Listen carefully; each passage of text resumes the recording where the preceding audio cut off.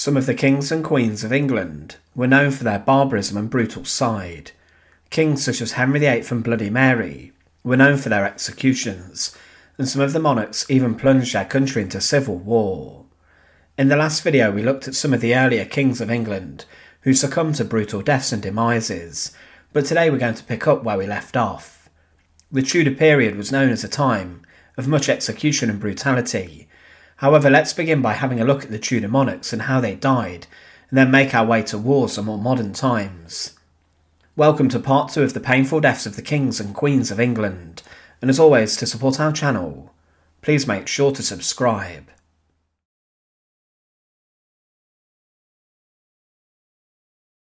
Henry VIII is mostly associated today for having 6 wives, but during his life he did face a number of serious bouts of illness and disease. When he was 23, he contracted smallpox, a deadly disease which was incredibly serious. However, he managed to recover over time, and then at the age of 30 he contracted malaria, which also made him sick for a while.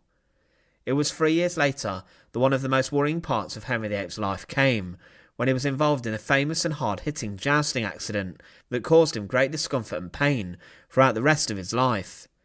It's believed by some historians that this accident changed the king completely, and that his former self as a positive and happy king transformed into a depressed, short-tempered and bitter one. During a jousting match with the Duke of Suffolk, Henry was hit hard above his right eye by a lance, forcing him off his horse and onto the floor. After this he suffered badly with migraines, and at the age of 45 he was involved in yet another serious jousting accident. He fell from his horse, and after this was trapped by the animal, and was squashed by the horse and also the weight of his armour. This particular incident left him unconscious for at least 2 hours, and many were very worried. When he finally came around, it was said later that the king had changed even further. It's believed that this caused his mood swings, and that he possibly on the tilt yard suffered from a severe traumatic brain injury. Today he would have been diagnosed with this, but following this the king's health declined further.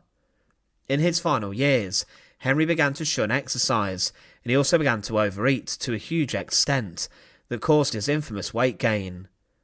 It's considered that he may also have had diabetes and high blood pressure. The king also possibly had varicose ulcers, and the ulcers in his legs would force him to give up sport and exercise, and in his final days servants had to carry him around on a chair as he suffered with movement so much.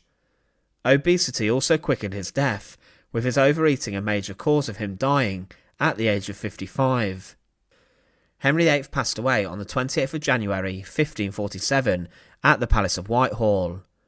On the day before his passing, he saw his confessor and priest and was given Holy Communion. Those people who attended on the king and visited him knew that death would soon be on the horizon for the monarch, and the royal doctors, knowing his feared reputation, refused to tell this to Henry. Telling the king he was about to die was treason, and predicting that he would die also was treason, meaning that in one last act of brutality from his deathbed, the king could possibly have sentenced even one of his doctors to their deaths. They knew about his reputation and refused to be honest with the King of England. It was a gentleman of the Privy Chamber and a well-liked attendant of the king, Sir Anthony Denny, who was left to tell the king of his impending fate. On the 27th of January, a day before his death, he told the king that, in man's judgment, you are not like to live, and that the king should remember his sins as every good Christian man should do. Henry seemingly accepted his fate and said, "The mercy of Christ is able to pardon me of all my sins, yes, though they be greater than they be."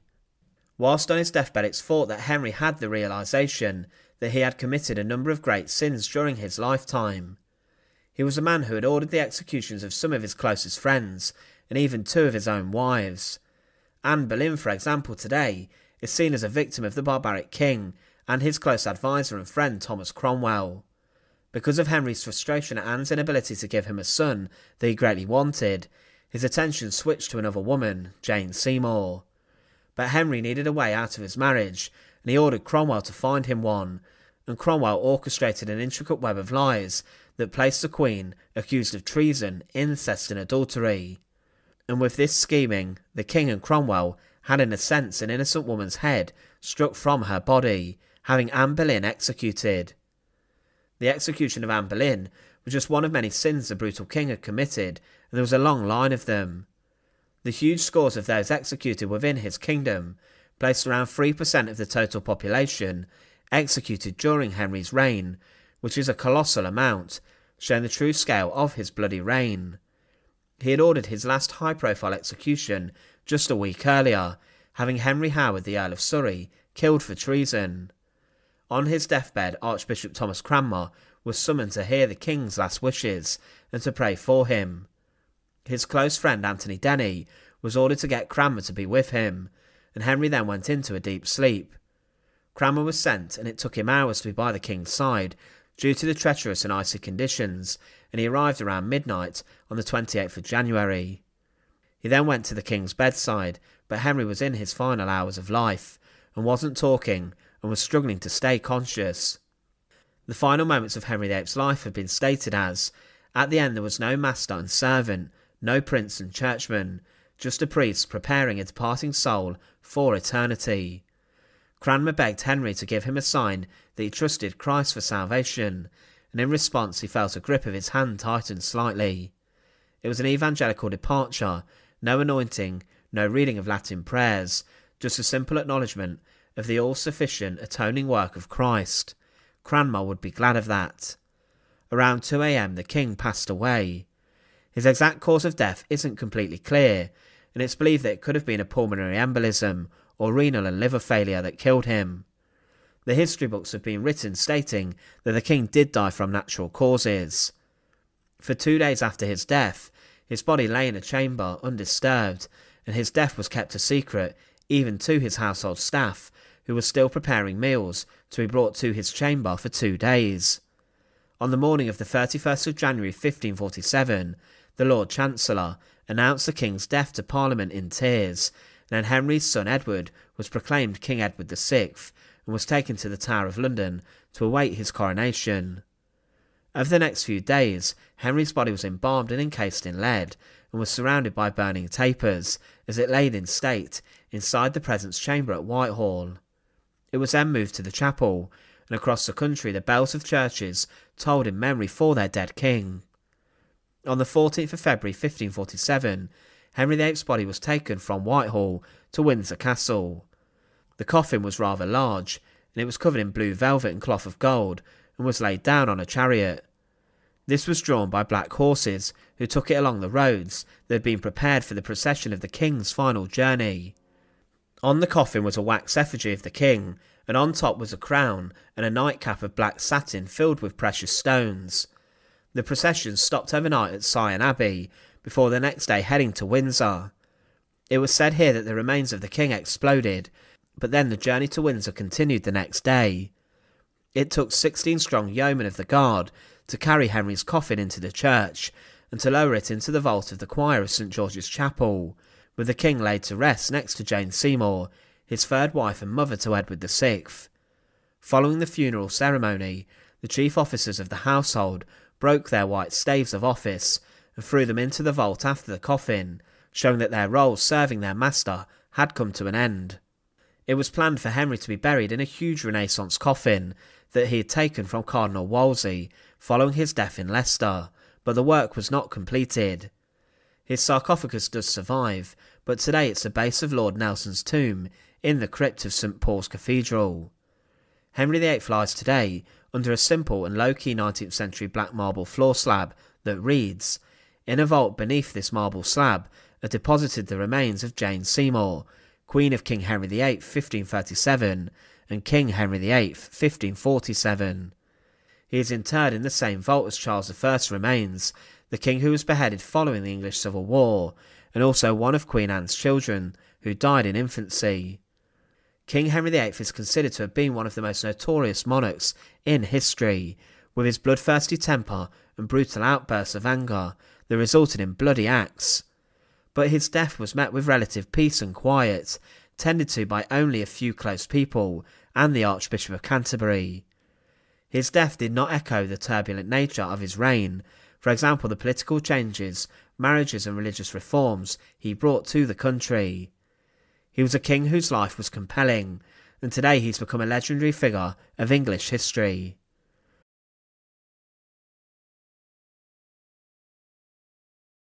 At around 2 a.m. on the 12th of October 1537, inside one of the rooms of Hampton Court Palace, Jane Seymour, the third wife of Henry VIII, gave birth to a healthy son that was described as the most beautiful boy that ever was seen. This was the moment King Henry VIII had been waiting for. Over 20 years of disappointment had given him in the eyes a legitimate male heir to continue the Tudor dynasty. The king, overjoyed, rode to Hampton Court to meet his son, and across the country there were huge celebrations. 3 days later, inside the chapel of Hampton Court, the christening for the young boy took place, and the child was christened Edward. However, the boy that Henry wished for so much would reign for only 6.5 years, and it would be his shunned half-sister Elizabeth who would become the greatest Tudor monarch of all. Edward spent the early years of his life inside of Hampton Court, but there was great upset following his birth after his mother Jane Seymour passed away. This caused the king to be very distraught, as it's believed Jane passed away from postnatal complications. He was kept at Hampton Court, as it was believed the air was cleaner outside of the centre of London, and he was noted to have been a rather happy and healthy child. His governess wrote, in March 1539, with Edward around 18 months old, that my Lord Prince is in good health and merry. Would to God the King and your Lordship had seen him last night. The minstrels played, and his Grace danced and played so wantonly that he could not stand still. He was raised amongst women. However, as he reached his 6th birthday, things changed, as the Tudors believed this was the age when a child became an adult. Because of this, Henry VIII ordered that his son's household and apartments should be changed so that they were exactly the same as his, and he ordered huge Flemish tapestries to adorn the walls. Edward's childhood was spent having the finest humanist education in a well-protected environment, and his health was monitored very heavily by the royal doctors who checked up on him. They were very worried about anything that could go wrong, and if Edward did not eat something, it would be noted down. Edward was given a rather rich diet, and it was said that in October 1541 that the prince was handsome and well fed, and also was very tall for his age. It was also said that his posture was a little off, saying his right shoulder was lower than his left, leading to the fact that the young prince may have had scoliosis of the spine. This condition was in the family, as his maternal uncle Edward Seymour did suffer from this. In the very same month, Edward became ill, and suffered with a fever and illness today that would be referred to as malaria. Edward was incredibly sick, and it looked like he was going to die, and this caused great upset to King Henry VIII. He sent his own royal doctor to see Edward, and he visited the prince regularly, and gave him soups and broths and no meat. He was kept on a boring diet of food, and because of this, Edward became annoyed, as he did not have the food he was accustomed to. He even called the doctor a fool, and questioned his skills, but this feistiness was a sign that he was recovering. After 10 days of being gravely ill, he did recover from illness, and then he returned to his carefree lifestyle following this. After the death of King Henry VIII, Edward inherited the throne, becoming king on the 28th of January 1547, and being coronated on the 20th of February. But following becoming king, Edward was stricken by a mysterious illness that confined him to his bed. Again, those who were close to the king did not expect him to survive, and the doctors even decided he was a lost cause. This news was incredibly secret, but Edward within a few weeks had once again recovered, and it was noted he took part in hunts shortly after.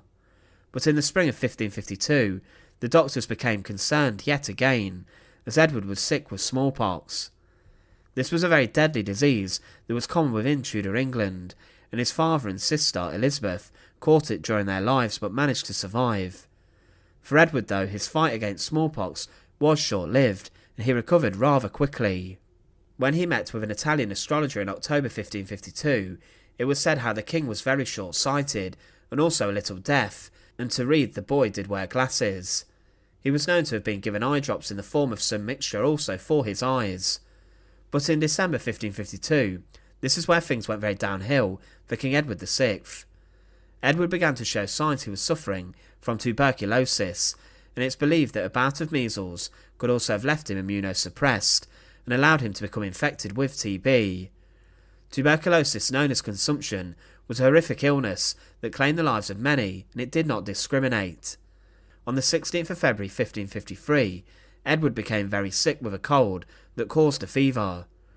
During this time, Princess Mary, his eldest half-sister, came to visit him to reconcile their differences, but Edward was stuck in bed with a horrific cough.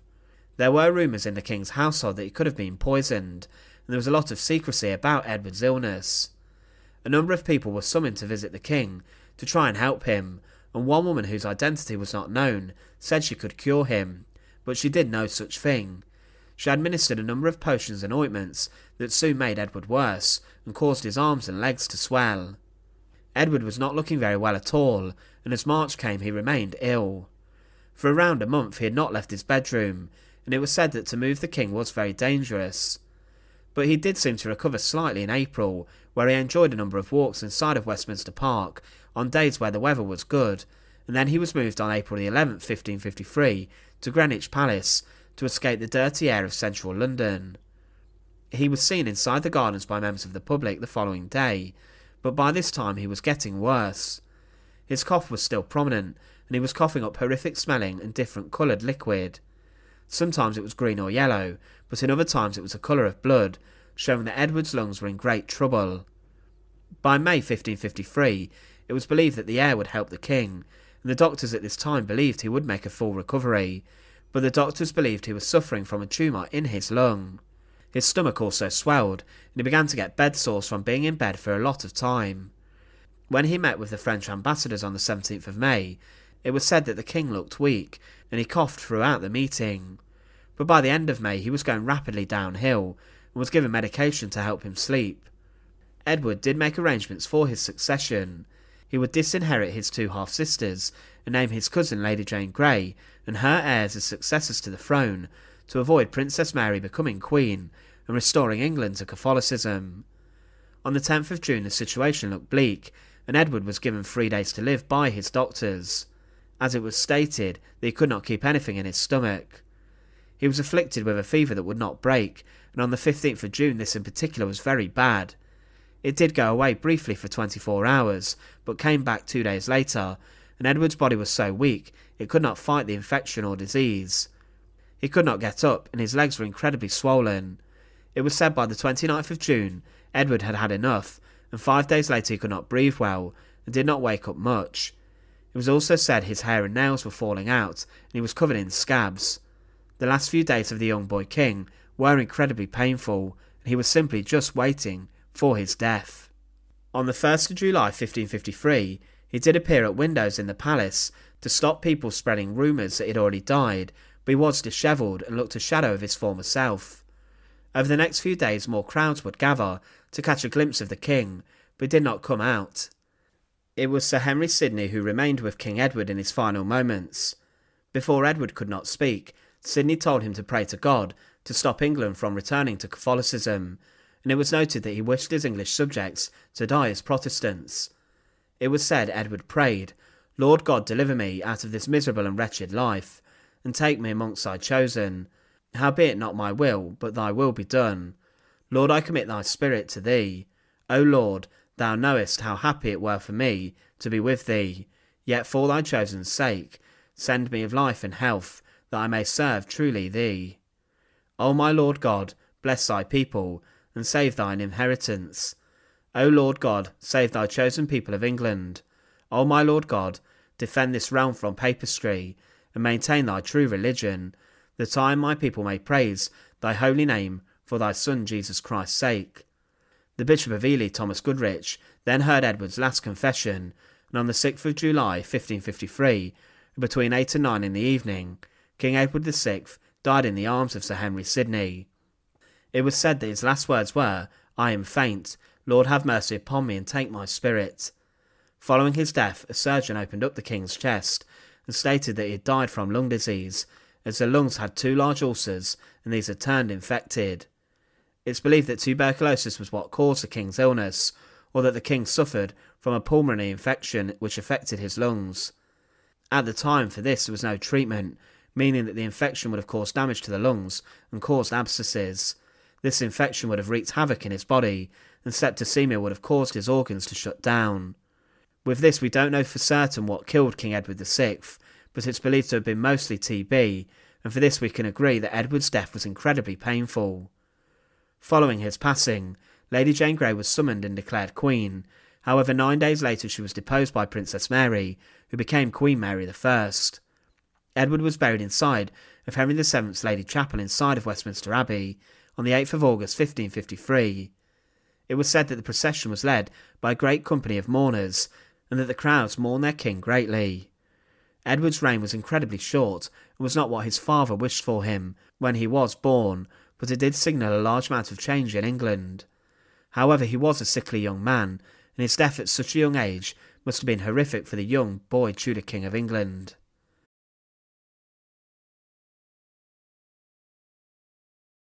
Mary I has gained a notorious reputation as a barbaric queen who ordered the burnings of Protestants. John Fox's book, The Book of Martyrs, documents with graphic imagery the burning of those men and women persecuted during Mary's reign. But at the time, illness and disease was not uncommon during the Tudor period. Throughout the reign of the Tudor monarchs, England was hit by many different epidemics and outbreaks of highly contagious diseases. These outbreaks often swept through England quickly, with tuberculosis, dysentery and influenza regularly causing suffering to the people at the time. There was also often outbreaks of smallpox, with Mary's father Henry VIII suffering from a bout of the dangerous and often fatal disease.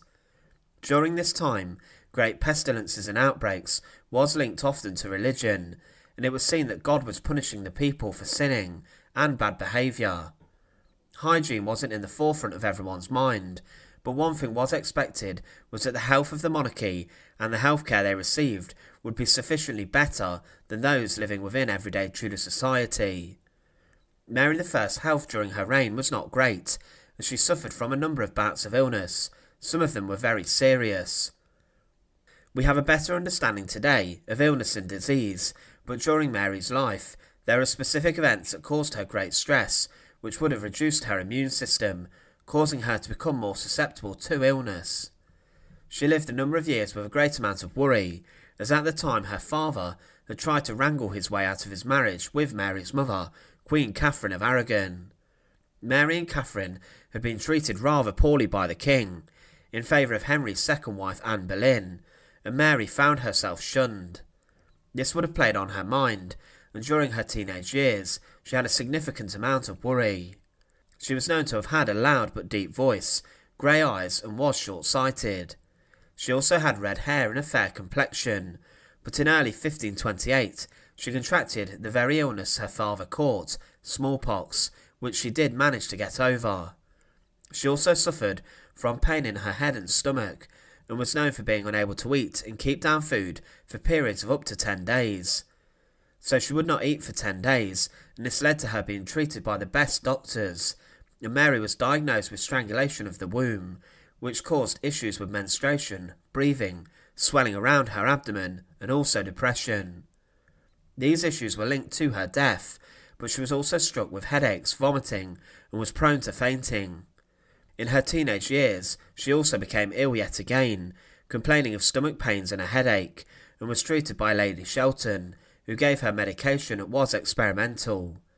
This made her worse, and even caused an allergic reaction, and those inside of Mary's household believed that Lady Shelton may have even poisoned the princess, which could have led to her execution. The king sent the royal doctor to visit and see Mary, and he said she would recover over time. She went through various bouts of illness and ill health, mostly linked to autumn and spring. Her well-being and health was common knowledge even across Europe, and this was dangerous for Henry VIII's plans for his daughter. He wished for her to marry a European prince or king, to secure a powerful alliance between England and another country. But at the time it was difficult for her to find a suitor, and her health was a stumbling block. In the winter of 1537, Mary was struck down again with illness and was bedbound. The royal doctor was summoned again, and she also had a seriously high fever, which almost killed her. It took her a while to get past his latest bout of ill health, but Henry VIII did have some interest in his daughter's health and life, with the royal doctors being summoned to make sure she was okay.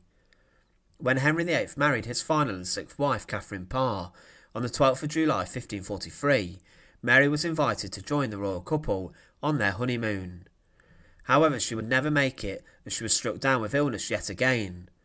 She seemed to get a lot of fevers, and suffered again with melancholy and depression. During the reign of her younger half-brother Edward VI, her mental state was constantly strained due to the religious reforms hitting England. The country became further Protestant, and as Mary was a staunch Catholic, this caused her great distress and panic. She could have even been imprisoned at the time, as she was seen as a threat against Edward's reign, being Catholic and also Henry VIII's eldest child. She was pressured by advisers to stop attending Catholic Mass and to change her religious beliefs to Protestantism. She wrote to the King's Council saying, "My health is more unstable than that of any creature, and I have all the greater need to rejoice in the testimony of a pure conscience." Despite Mary's health being poor throughout her life, she did encounter a number of issues throughout her life, and once she became queen, these did not cease. After Edward VI's death, Mary successfully deposed Lady Jane Grey, the 9-day queen, off the throne, after Parliament switched their allegiance to the Catholic princess. When she became queen, she needed to marry someone quickly, and the man chosen was Prince Philip of Spain, who later became King Philip II of Spain, a prominent and powerful Catholic member of the Spanish monarchy. Mary's marriage to Philip was met with opposition inside of England, and many feared the influence of the Spanish prince and king on the English monarchy. But the question then turned to an heir, and who would take the throne after Mary. She even imprisoned her half-sister Elizabeth, the later queen, to ensure she maintained power. Shortly after her marriage to Philip, at the age of 37, she was allegedly pregnant. Despite the fact she had stopped menstruating, the fact she gained weight and was being sick in the mornings led to those at court believing she was pregnant, and even the royal doctors believed this. Parliament even took steps to ensure who would become the next monarch if Mary was to die in childbirth, and it was said her husband Philip would become regent and rule England, which was incredibly unpopular. Preparations were made to await the royal baby in April 1555, and false rumours travelled across Europe that she had in fact given birth to a son, but this was not the case. She wasn't pregnant despite showing signs of pregnancy, but later within months the swelling of her abdomen receded and her stomach swelling went down. This wasn't the news that Mary and her husband wanted, and many considered that the whole pregnancy debacle was very strange. Mary was desperate to become a mother and to secure her own descendants onto the throne, but she believed that her false pregnancy was part of a darker punishment. She believed that due to heresy and Protestantism across the country, and the fact that many were committing religious crimes in England, God had taken her pregnancy away from her and was punishing her. She then fell into a deep depression around her false pregnancy, and began to grieve for the child she believed she had lost, and her mood deteriorated as her husband Philip left for war. She began to become worried about assassination and rebellion due to her restoration of Catholicism, and she struggled with insomnia so much that she looked a lot older than she actually was. In 1557, it was believed that Mary was pregnant yet again, and that a royal child would be born in March 1558. But nobody believed the Queen, and despite yet again having a swollen stomach, many thought that the Queen was suffering from dropsy, and rumours about the pregnancy quickly diminished. Mary then made preparations that after her death, her half-sister, Elizabeth, would become Queen of England, as she was not able to provide an heir. She recovered from illness, but in 1558 there was great worry in her country. At the time, England had lost land in France, and there was also a terrible famine, caused by heavy rain, that caused many to starve. There was also a bad bout of influenza that swept throughout the country, which killed thousands at a serious rate. During this epidemic, at the age of 42, Mary I passed away at St James's Palace. In her final weeks, she had become very weak, losing her strength, and she had another serious fever that left her in a bad way. She also suffered with depression and insomnia, and was suffering from dropsy. Because of this, she was moved from Hampton Court Palace to St James's to prepare for her death, and to make the Queen comfortable. Her mood became terrible, and she did have moments where she was rational with her advisers, and at times she seemed to pick up, but it was clear in October 1558 that Mary I would die.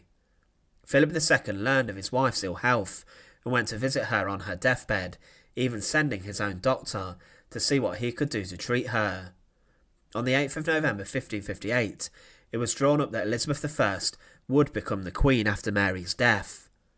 Over the next week or so, Mary drifted in and out of consciousness, and her household deserted her to Elizabeth, for them to try and secure a place in her household. Mary went blind and suffered, and she prayed for salvation and for God to look after her. She had one final Catholic Mass at midnight on the 17th of November 1558, and between 4 and 5 in the morning she passed away peacefully, with the reign of Mary I coming to an end. After her death, her body lay in state for 3 weeks before it was taken to Westminster Abbey to be interred. The believed cause of death for Mary I has seen a number of conditions linked to the Queen. One is that her depression following her pregnancies made her downfall and death come quicker, but also that she suffered from ovarian dropsy. This led to severe abdominal pain and cysts that would swell to a large size, and these swellings would have shown as if Mary looked pregnant. Today this condition would have been treated well, and history would have been very different if medical knowledge and practice was better in the Tudor period.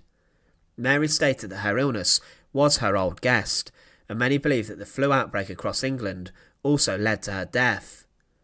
Despite Mary I being known as Bloody Mary, she lived a rather tragic life, shunned by her father Henry VIII. Her health throughout her life was not good at all. Today we associate Mary with the burning of Protestants in huge public shows of brutality, and she's seen as a Catholic who was firm in her beliefs, returning England to Catholicism. She died a Queen of England, a woman who was incredibly strong in her religious convictions, and also a woman who suffered a large amount throughout her life with her health and well-being.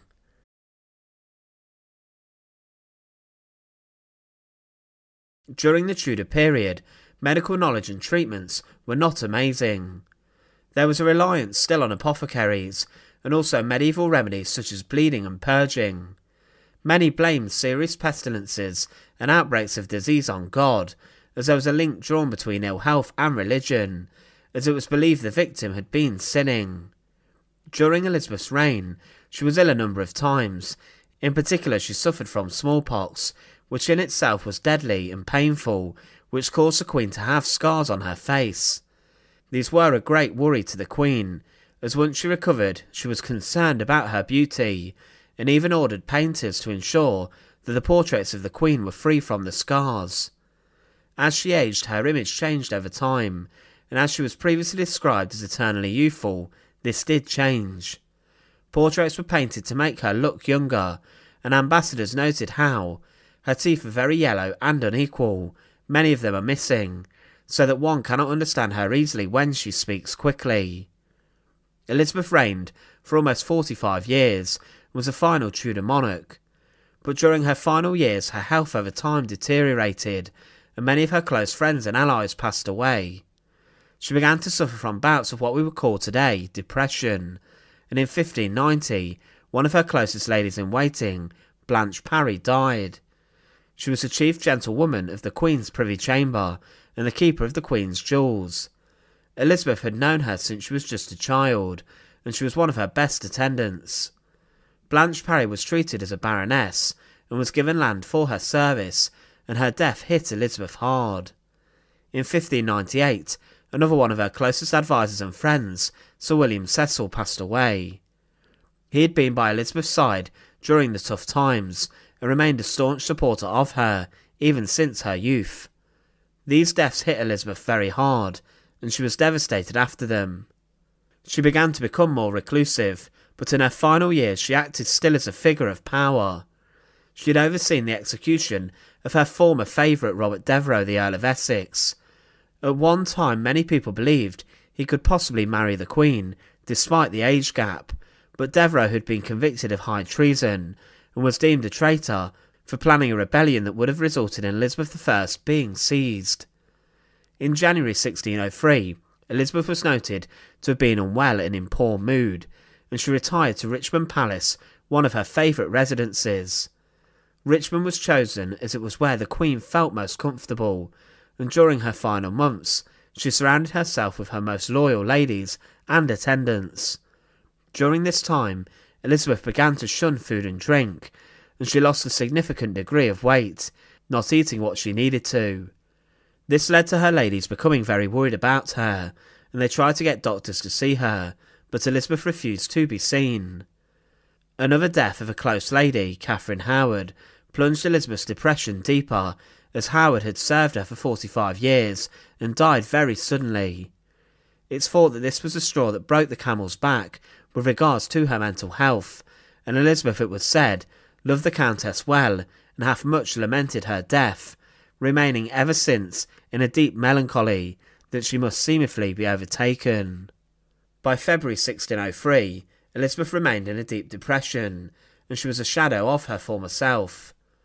There was a sharp departure from her days in which she rallied and inspired sailors and soldiers at Tilbury Dock, looking like the goddess Athena when she issued her war cry to defend England against the Spanish Armada. The Queen, who was a sign of virtue and strength at that point, was no longer, and Elizabeth, almost 70, was frail and depressed. She remained being stubborn and refused to rest during her time at court. The Queen's ladies-in-waiting worried so much about her frailty that they put pillows over the floor of her bedchamber in case she fell over and injured herself. Further deaths of Catherine Carey, the Countess of Nottingham, and her close friend Lady Knollys hit her hard. In her final days, the Queen was rather upset and became distressed, and in March she fell sick and remained in a settled and unremovable melancholy. She was known to just sit on cushions for hours on end, motionless in deep thought. It's believed that in these episodes she may have been debating her life and the mistakes she had made, and also what she had done with regards to the executions she had ordered. She may have even been contemplating her deep regret over ordering the execution of her cousin, Mary Queen of Scots, whom it's believed could have succeeded her at one point. The Queen never really wanted to execute Mary, but was convinced to do so by her counsellors, and she regretted it deeply. It was said that the Queen sheds many tears and sighs, maintaining her innocence, that she never gave consent to the death of that Queen. Elizabeth, it's said, began to become visited by ghostly episodes of people she had known, including Mary and others who had passed away. It was clear, though, that Elizabeth was dying. Coupled with her depressed state of mind and her delirium, her health began to fail. She made the decision to retire to bed in March, and the Archbishop of Canterbury was summoned to come to her bedside and to pray for her soul. He informed the Queen that she would go to heaven, and that she would be looked after. On the 24th of March 1603, Elizabeth I passed away at Richmond Palace. Her body was then taken to Whitehall, where it was held in state, before her funeral occurred. She made it clear before her death that she did not wish to be disemboweled, but this was not adhered to, as Robert Cecil left it up to the doctors to do so, and the Queen was embalmed, with her body encased in a lead-lined wooden coffin. Every night 6 ladies watched over the coffin, but during this period it was said that there was a loud crack from the coffin, as her body and head broke open from the various gases released as the corpse rotted. The explosion of her body, it said, was so big that it splintered some of the wood, and it was even said to have been worse if she had not been disemboweled. Elizabeth's funeral took place on the 28th of April 1603, and she was buried inside of Westminster Abbey. There was a huge number who were involved in the procession, and there were thousands of members of the public who came to witness her body making its final journey. It was said there was such a general sighing, groaning and weeping, as the like had never been seen or known in memory of man. It was clear that the people of her country greatly loved their Queen, and she was held in high regard. Elizabeth was a monarch who had seen a huge amount of change in her time, and had aimed to restore normality and calm following some of the turmoil and turbulence of the previous kings and queens. She tried her best to unite Catholics and Protestants under her religious settlements, but in her final days she became incredibly distressed and depressed with the loss of some of her closest friends. She lamented her reign and some of the decisions she took, and these stayed with her until her final moments. Elizabeth I is considered today to have been one of the greatest queens in history.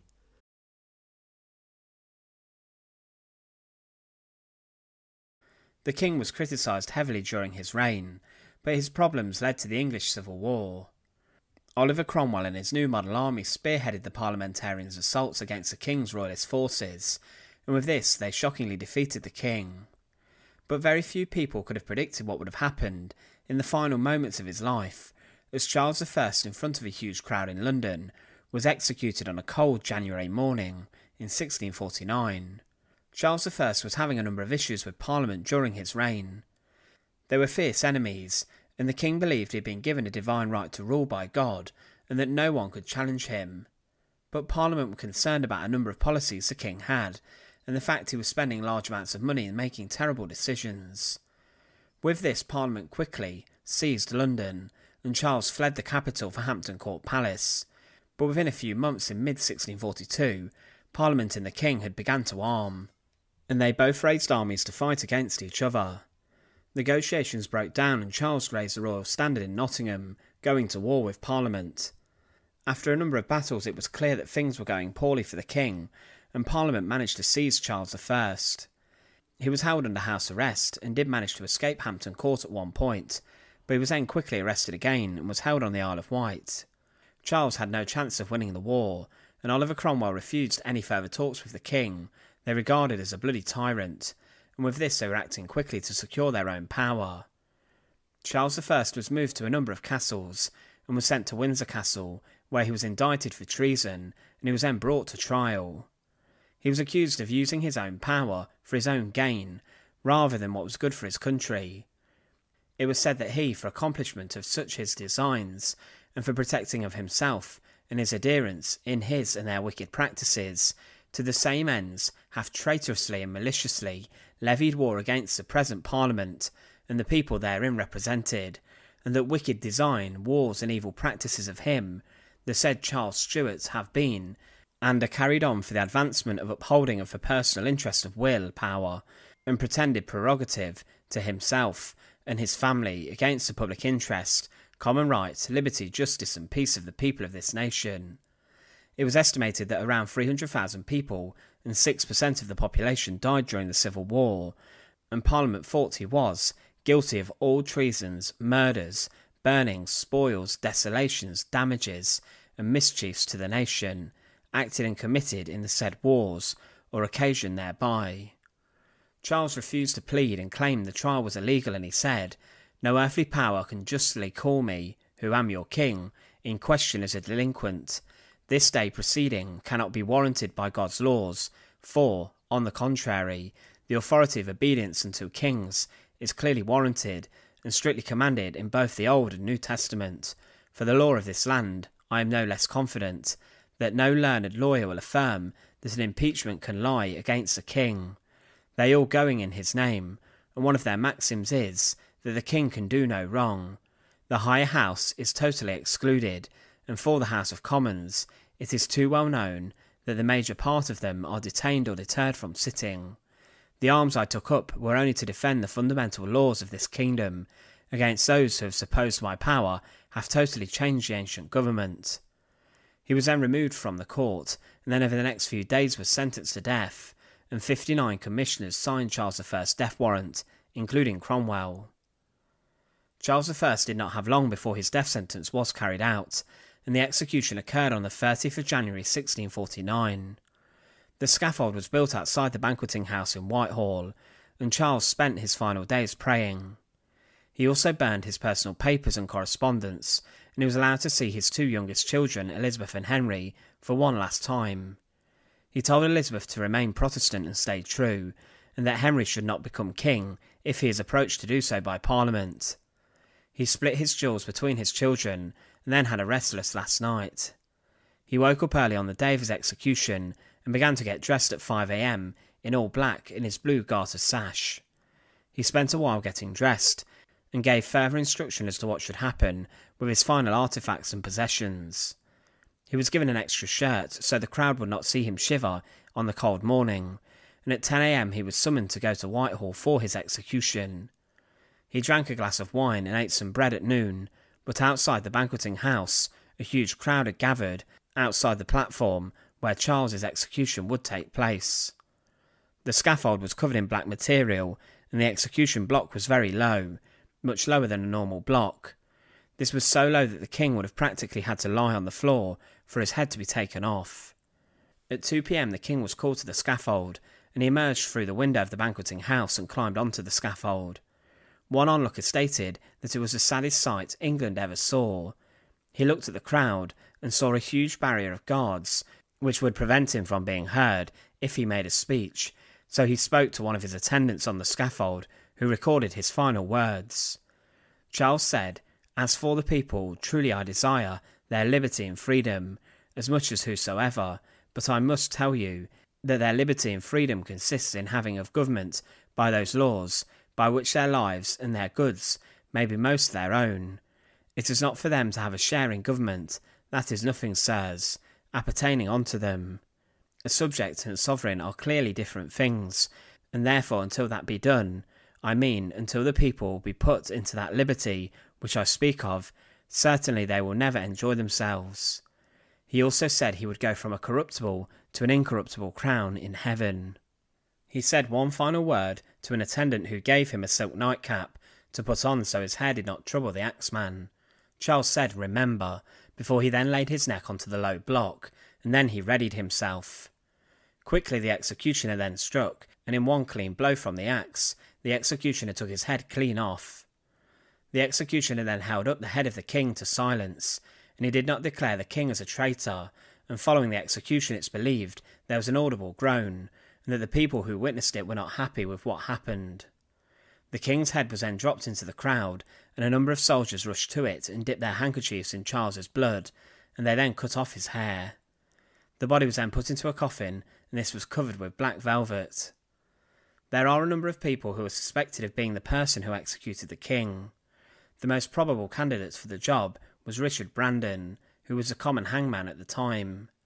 Charles's execution was done by clearly a man who was very skilled and who had cleanly cut off a number of heads, as he did do a successful job.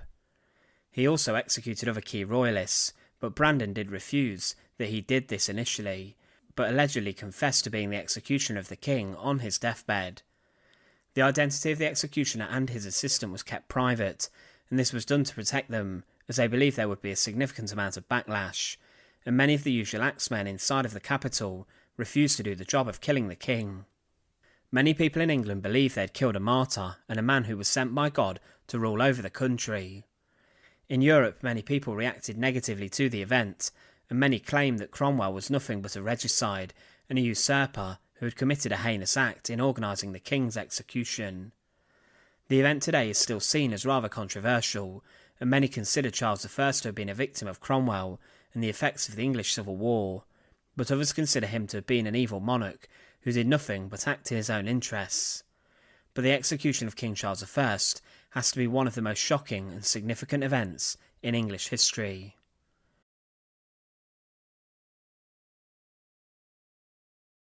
But one king's death which was very painful was William III, or William of Orange, who came to the throne as the King of England, following the ousting of James II. His ascension to the throne became known as the Glorious Revolution, and shortly after William arrived on English soil with his wife Mary II, the king stepped down in favour of the Prince of Orange. William was a staunch Protestant, and the fact James II was a Catholic gave him a huge amount of support in England and Britain. But in 1702, William III died, and it was then his sister-in-law and cousin Anne who became the Queen Regnant of England, Scotland and Ireland. He was the only member of the Dutch House of Orange to ever reign over England. The Glorious Revolution, also known as the Bloodless Revolution, resulted in the deposition of King James II and the accession of his daughter Mary II and her husband William III, the Prince of Orange, to become the King and Queen of Britain. James II's overt Catholicism caused chaos across the country and alienated much of his population, and he also changed the rules regarding religion across the country. William of Orange was James's nephew and also his son-in-law, and William was worried at the time about what James was doing to England. There was also concern in the country at the time about the power of France in Europe, and England were not really doing anything about this to challenge it. But then a great European coalition had begun to form to stop any aggression, but it did depend upon England. But William had been in touch with leading English politicians for around a year before, and he was being approached to invade England and to oust James II. A group known as the Immortal Seven sent William an invitation, and the intention was there for William to come to England and to invade and oust the current king. William landed at Brixham on the southwestern coast of England on the 5th of November 1688, and his fleet was larger than the Spanish Armada. Support for James dissolved when William arrived, with many officers defecting from the English army, and James tried to resist the invasion to begin with, but these attempts were futile. Then negotiations were underway. Slowly William advanced to London, collecting support, and James II fled to France, with William III being crowned, alongside his wife Mary II. The revolution had occurred almost without any bloodshed, but there was resistance in Scotland and Ireland. The Jacobites for decades would try to restore James to the throne, and also his heirs, after his death, but William oversaw a number of different military campaigns. But on the 28th of December 1694, Mary II died from smallpox, and this left William to rule alone in the country, with the king greatly mourning his wife. When he was the sole monarch, his popularity did wane and plummet across the country. However, he would rule for around 8 years, until William himself got ill and died. It has been attributed for many centuries that the king died from complications emerging from a fall from a horse, but this has been debated. William III, it's believed, suffered from issues regarding his lungs for some time that may have attributed to his death along with his fall. On the early morning of the 21st of February 1702, whilst riding inside the gardens of Hampton Court Palace, the king fell from his horse after it stumbled upon a molehill, and the king was then thrown violently off his steed. He landed hitting the ground and instantly shattered his collarbone. The fall was so bad that it could have killed him or broken his neck, but he then went straight to the royal doctors, where his collarbone was then set instantly by them. However, after his collarbone had been set, William then demanded that he should be taken to Kensington Palace, which was 12 long miles away. He was taken by carriage ride, which was very rough and would have caused further damage to his injury. This must have been painful for William III, and the bone then had to be reset again after he arrived at Kensington. But following this, he then went into the King's Gallery, and he sat down and fell asleep by an open window, watching what was going on. It was a cold February afternoon, and William then awoke feverish and feeling rather ill, having sat in the draught for some hours, in a lot of pain. Chances are that the adrenaline from his injury was also wearing off, and over the next few days he continued to get much worse. William III continued to have meetings with his advisers and government, and his favourite remained by his side when he took a turn for the worst in March. At this point the king then asked for his old friend Hans Bentinck, who he had fallen out with, and this man arrived before the king had his final moments. The king's last words were, "I draw towards my end." But at around 8 or 9 in the morning, on the 8th of March 1702, William III died. He was 51 when he had died, but following his death the king's body was then subjected to a post-mortem, which took place 2 days after he died. In attendance were the king's favourite doctors and 4 surgeons, and the post-mortem report said a significant amount of issues happened inside his body. It was said, the thorax or chest we observed, that the right side of the lungs adhered to, the pleura, and the left much more, from which, until separation, then issued forth a quantity of purulent or frothy serum.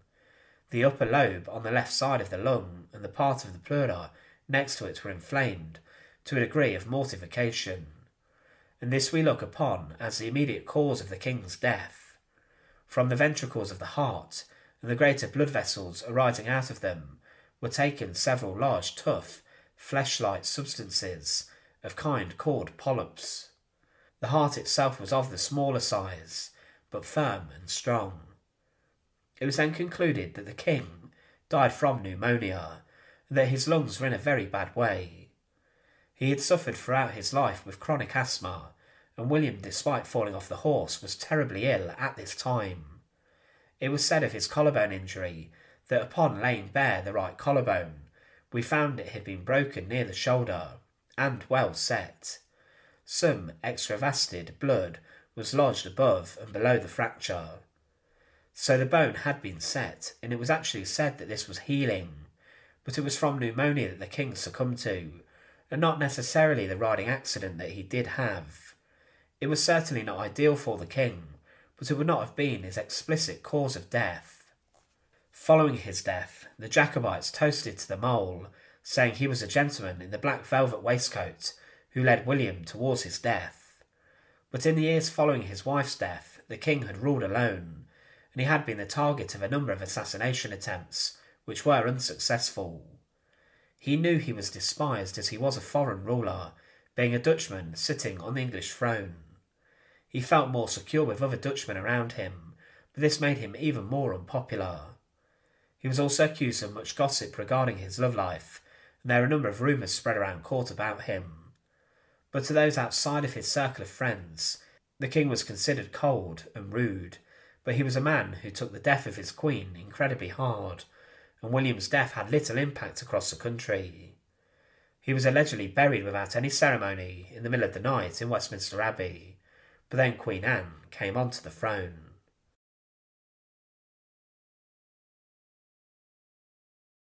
George IV was the eldest son of George III, and it was said that when he was at the age of 17, he had become too fond of women and wine, but his father was not the fondest of his heir. The prince in 1784 met Maria Fitzherbert and married her secretly on the 15th of December 1785. However, this marriage was then declared invalid, as members of the royal family, under the age of 25, were forbidden to marry without the consent of their king.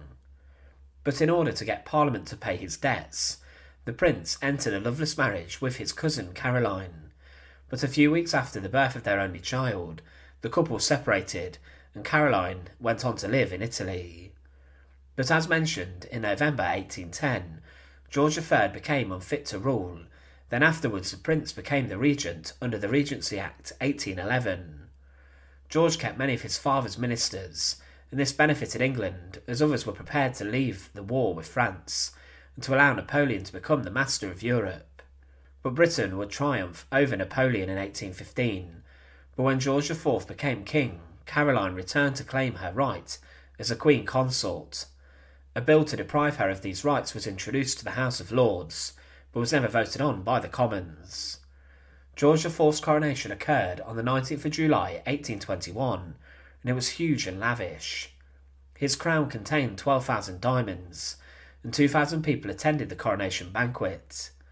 Caroline also showed up, asking to be crowned, but she was refused entry.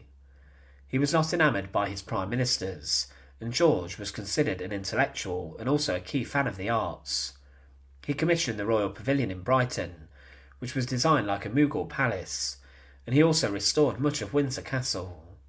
But George had ruled as regent from 1811, and then was just king for around 10 years until he died in 1830. His reputation across the country was mixed.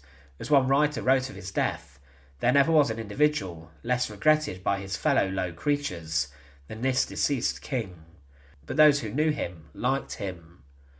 But throughout his life, George had been known for loving food and wine, and he had huge banquets. But this led to him becoming rather large, and he then developed gout. Paintings made of him were much more flattering than what was reality, and Queen Victoria would later say of her uncle that his face was covered with grease. However, his last years were characterised by poor health, including conditions such as rheumatism, dropsy, and the hardening of his arteries. He may have also been suffering from the onset of dementia, but George lived his final years inside the privacy of Windsor Castle, and he was known to have spent days on end in bed, and he also suffered from breathlessness, which left him half asphyxiated. By 1827, George was being carried around up and down the stairs, and was wheeled around in a wheelchair, and he became even more reclusive.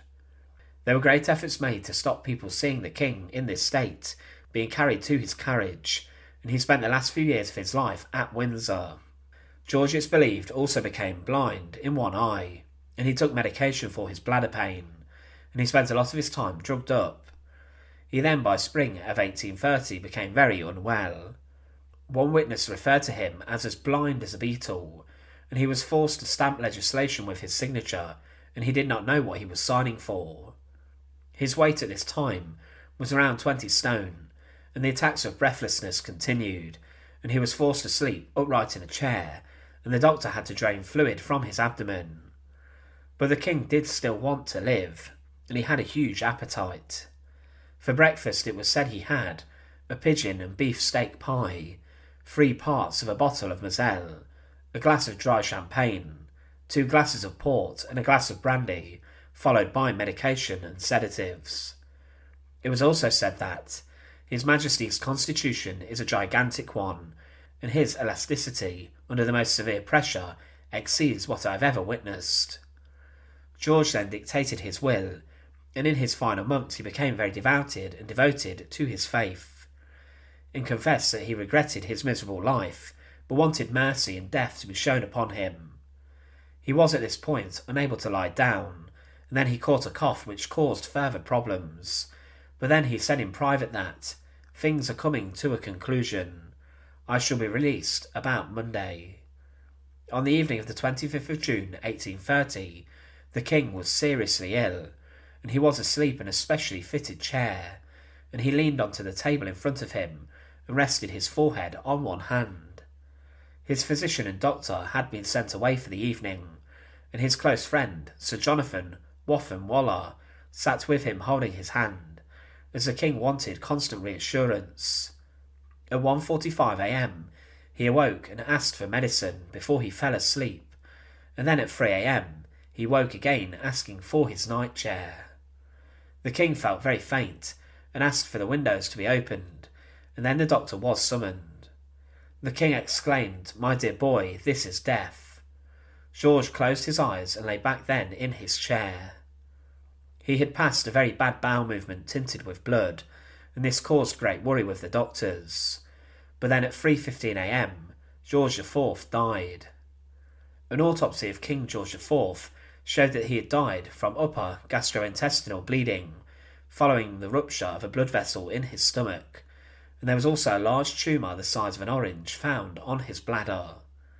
Also his heart was enlarged, and his valves had hardened and become blocked. He was then buried in St George's Chapel, inside of Windsor Castle, the home he greatly loved.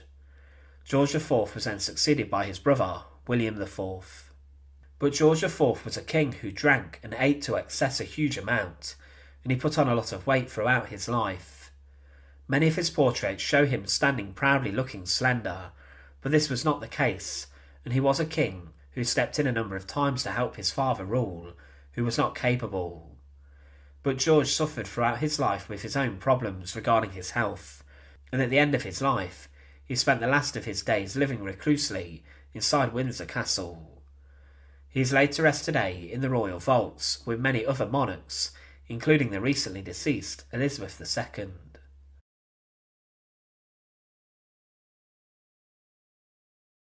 Queen Victoria's final years of her reign were rather turbulent and strained. In 1900 in particular, Victoria had a distressing year, which was filled with a significant amount of upset. Britain had been fighting in the Boer War, and the loss in the war and conflict caused her significant amounts of stress, and her eldest son Edward, who was the heir apparent to the throne, was shot. He had been shot in an assassination attempt in protest over the Second Boer War, and at the time was going through Belgium when an assassin, just a young boy, fired bullets at him. Victoria's eldest daughter also was sick that year. Vicky, the Dowager Empress of Germany, had been diagnosed with agonising breast cancer, which had already spread around her body, and in particular to her spine. The Queen's daughter's health was a great shock and was very sad for Victoria, but then another son, Alfred the Duke of Edinburgh, also passed away.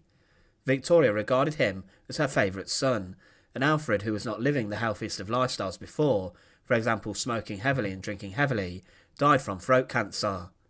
His passing in particular shocked the English Queen and upset her greatly. The English royal family during this time began to become surrounded by important deaths, as Victoria's much-loved and treasured grandson, Prince Christian, passed away from a fever whilst he was away in South Africa within the British Army. One of the Queen's best friends, Lady Churchill, whom the Queen had known for a very long time, also passed away in her sleep and bed while she was visiting the monarch at Osborne House. These moments all had a huge effect on the Queen, who in her years had experienced very serious bouts of depression. In particular, when her husband died, she suffered greatly from this. But towards the end of the 1800s, Victoria was not her normal self. She would not eat as much as she previously did, and lost lots of weight, causing doctors and family to worry a great deal about her. She eventually became wheelchair-bound, and also suffered with her eyesight, and often became very confused. Victoria, who was once head of the British Empire, and who had been Queen for over 64 years, was coming to terms with her end, and was beginning to slip away. She noted how, "Another year has begun, I am feeling so weak and unwell that I enter upon it sadly," showing that in fact she was down, depressed, and coming to terms with her death. Within 3 years of the start of 1901, Queen Victoria passed away on the 22nd of January, and the Queen's residence on the Isle of Wight, Osborne House, was placed under a very strict lockdown. Not one person was allowed to leave for a brief period inside of the household, and the phone lines were taken down, and a crowd had gathered outside the entrance gates to the residence. On the small bulletin board outside a note was placed. It read, "Osborne House, January 22nd, 6:45 p.m.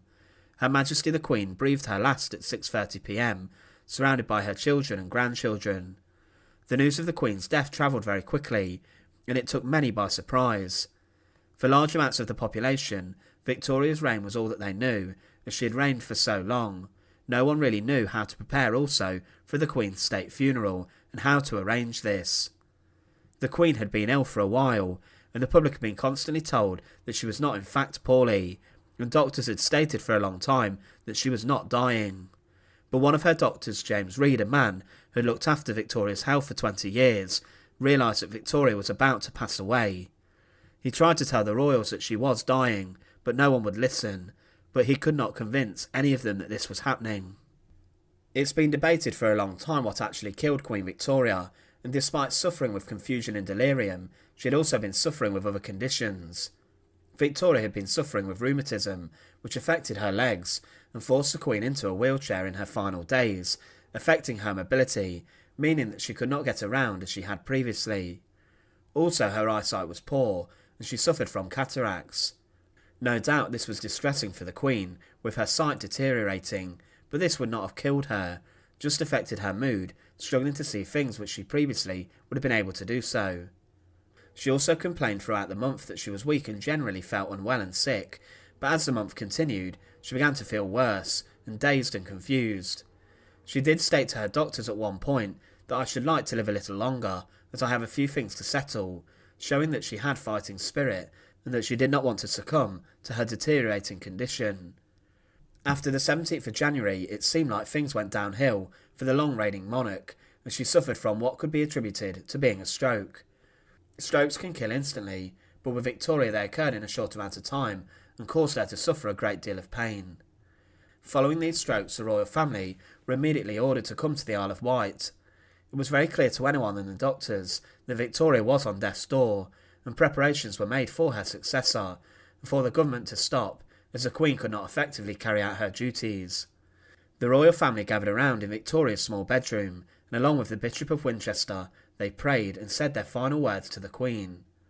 Priests sung prayers and hymns by her side, and the Kaiser of Germany was summoned, Victoria's grandson, who was also there by her bedside. The Queen was conscious but could not see, and the deathbed was surrounded by her closest family. Each of them kissed the Queen's hand and said farewell in their own way. Clerics continued to chant and sing in an attempt to rally the Queen, but this did not happen. It's believed that the strokes the Queen suffered caused Victoria's death, but it's also considered that she had a short and painless illness that took her life. Others believe that Victoria simply died from old age, as she was very frail, and other people consider that she had a cerebral hemorrhage. Victoria had been ill for some time, and her health was only going one way. The Queen looked very thin as she did not eat, and she grew tired and confused more often. It's most probable that a short illness was responsible, coupled with her old age. But Victoria did not die alone. She was surrounded by her family, including her successor, her eldest son, and also the Kaiser of Germany, her eldest grandson. Following her death, there was a significant degree of confusion as to how to plan for the Queen's funeral. Victoria had ruled for simply so long that no one had experience in doing this. After her death, Kaiser Wilhelm ordered a death mass to be made, and this was against the wishes of the Queen, who would not have liked this. Also, during the preparations for the funeral, the Duke of York was taken very ill by a dangerous illness, and the royal undertakers then arrived on the Isle of Wight to take Victoria's body back to London. But he forgot to bring a coffin, which caused further delay, and a new coffin was built by a local carpenter, then brought to Osborne House. Victoria's doctor and her dresser prepared her body for her coffin, and they refused to embalm the Queen and threw charcoal on the floor to stop the smell and to absorb any moisture. They also cut her hair and dressed Victoria in a white silk dressing gown with a garter ribbon and a star, putting her wedding veil over her face. Then the new king, the Kaiser, and other royal dukes came into the room to lift the body into the coffin. A number of objects were placed inside her coffin. These included one of her husband's dressing gowns, a plaster cast of his hand, a lock of her confidant and close friend John Brown's hair, and a picture of him, along with pieces of jewellery. The wedding ring of John Brown's mother was also strangely placed on Victoria's hand. The coffin then made its way to London under a guard of battleships and cruisers crossing the Solent, and it had a huge military procession. The official funeral service took place first, and then a smaller one in the mausoleum that Victoria had built for Albert at Frogmore.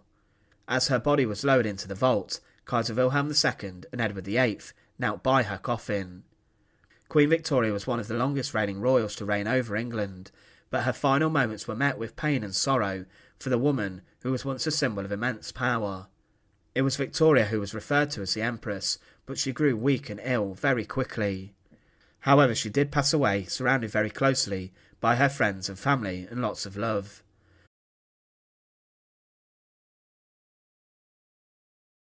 Following the abdication of his brother, George VI, who was also known as Bertie, became the reluctant king. He was born with the name Albert, and many across the country believed that he would be physically and psychologically incapable of ruling strongly over the nation, and this gossip did spread across the country. But he would prove his dissenters wrong. His coronation took place on the 12th of May 1937, which was the day that Edward VIII was intended to be crowned, but at the time things in Europe were beginning to look rather dire. Nazism was spreading across Germany, and Hitler had seized control, and to many it seemed obvious that a dictator of Germany would begin a war as he sought to take more land. Initially, the Prime Minister Neville Chamberlain would favour a policy of appeasing Hitler, granting him some territorial gain to keep him quiet, but this was unpopular.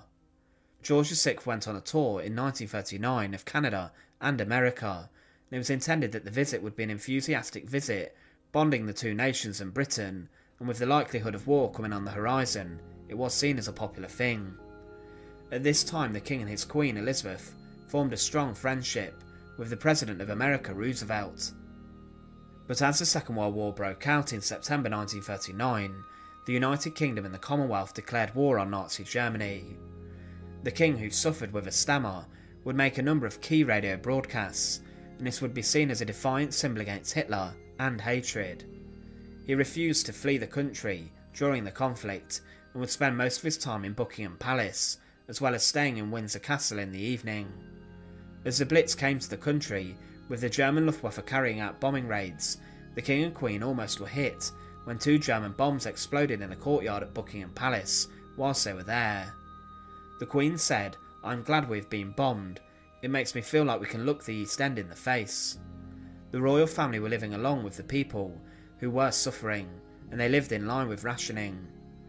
George's brother was also killed on active service, but when Winston Churchill became Prime Minister, the pair would form a close personal relationship, and every Tuesday, for 4.5 years, the pair would meet for lunch to discuss the war effort in secrecy and honesty. The King would regularly during the conflict visit the soldiers, and would visit bomb sites inside of England, paying his respects, and also would be seen near the front line. His visits on ships to sailors and other aspects of the military were seen as a great morale boost for the men. In December 1939, he visited the military in France across the English Channel, and then went on during the conflict to visit places such as North Africa, Malta, Normandy and southern Italy. His visits were seen as the embodiment of determination, and his good nature and positivity was captured in newsreels and shown back home. When the war was won, the huge scenes in London on VE Day were a spectacle which have gone down in history as some of the most joyous. The crowds would shout for their king, crying, "We want the king," and the king along with Winston Churchill appeared on the balcony and the crowd went wild. King George would also see much of the dissolution of the British Empire, and he would continue to go on different visits around the world. However, it was clear that the Second World War had caused a significant amount of stress, which impacted the health of King George VI. He was also a very heavy smoker, and because of this developed lung cancer, and also the walls of his arteries thickened. The king suffered with a blockage in his arteries in his right leg, and because of this had to cancel a tour to Australia and New Zealand, and he could have lost his leg but was treated in March 1949. As his health became worse and deteriorated, his daughter Elizabeth, our current queen, began to take on more responsibilities alongside her husband Philip, the Duke of Edinburgh. In May 1951, George VI was well enough to attend the Festival of Britain. However, weeks later it was announced that the king would need 4 weeks of rest and relaxation. It was clear that the king was ill, and on the 23rd of September 1951, he had a surgery which removed his left lung as a tumour had been found. He would never fully recover from this operation. The following month his daughter would complete a long tour of Canada, and then at the state opening of Parliament in November 1951, the King's speech was read for him by the Lord Chancellor, Lord Simonds. The traditional Christmas broadcast was spoken by George, but as he was weak, it was recorded in different sections and was then edited together. The final time that King George VI would be seen in public was when he defied the advice of his doctors and family, when he went to London Airport to see off his daughter Princess Elizabeth and Prince Philip on their tour to Australia. They would go via Kenya, but this was the last time that she would see her father alive. 6 days later, inside of Sandringham House in Norfolk, at 7:30 AM, on the 6th of February 1952, King George VI was found dead in his bed. In the night he had died from coronary thrombosis, and that a blood clot had stopped his heart. Princess Elizabeth was told of her father's death by her husband, and she spent an hour alone, before she flew back to be with her family, and arrived as Queen Elizabeth II. Following George's death, the coffin was laid to rest for 2 days in St Mary Magdalene's Church at Sandringham, and then lay in state at Westminster Hall. His funeral was a huge spectacle that took place at St George's Chapel in Windsor, and there was a huge amount of public mourning for their beloved king. Ultimately, it was the stress of war and also the fact that King George VI was a heavy smoker that made his health deteriorate. He died at the age of 56, which was considered very young for a man who had the best healthcare in the country. He would never recover from his lung operation and was plagued with smoking-related health problems in the final years of his reign. He was a king beloved by his nation. Thanks for watching. To support our channel, please make sure to subscribe, and once again, thank you so much for watching.